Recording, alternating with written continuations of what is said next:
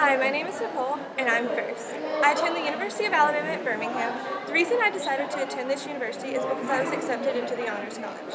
During my time in the Honors College at UAB, I've learned that there are more important things outside of the educational realm of a university, such as networking, internships, and learning how to build a resume.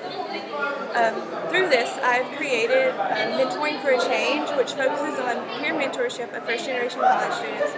We create workshops to help first-generation college students understand the importance of networking and creating a competitive resume for the future, and so that we can get these students to actually graduate and be able to get a job in the future.